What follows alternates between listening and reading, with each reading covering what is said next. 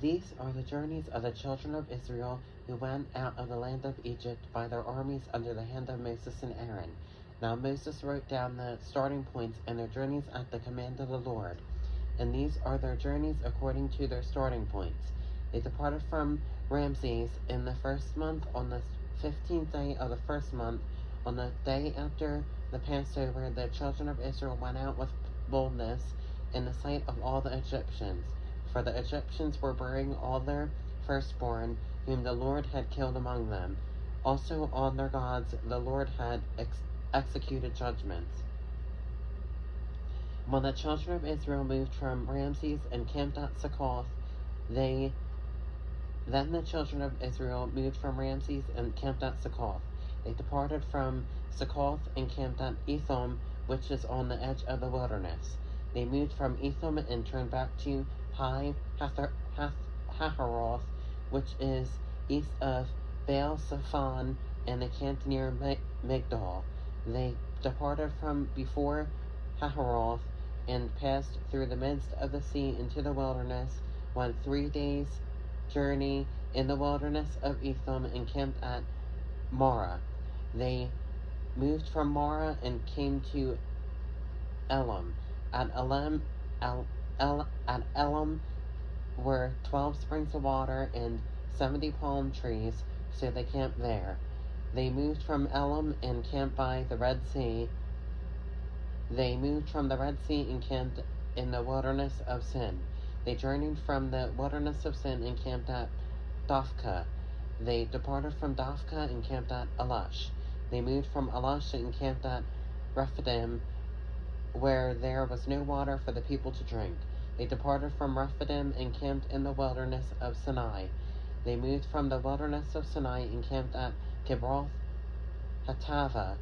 They departed from Kibroth Hattava and camped at Hazeroth. They departed from Hazeroth and camped at Rithmah. They departed from Rithmah and camped at Rimmon Perez. They departed from Rimmon Perez and camped at Libnah. They moved from Libnah and camped at Rissa. They journeyed from Rissa and camped at Kehelatha. They went from Kehelatha and camped at Mount Shepher. They moved from Mount Shepher and camped at Harada. They moved from Harada and camped at Makaloth. They moved from Makaloth and camped at Tahath. They departed from Tahath and camped at Terah. They moved from Terah and camped at Mithkah.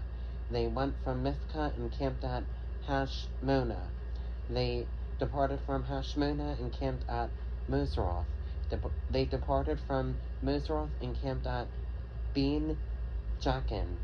They moved from Ben Jachin and camped at Hor Haggidgad.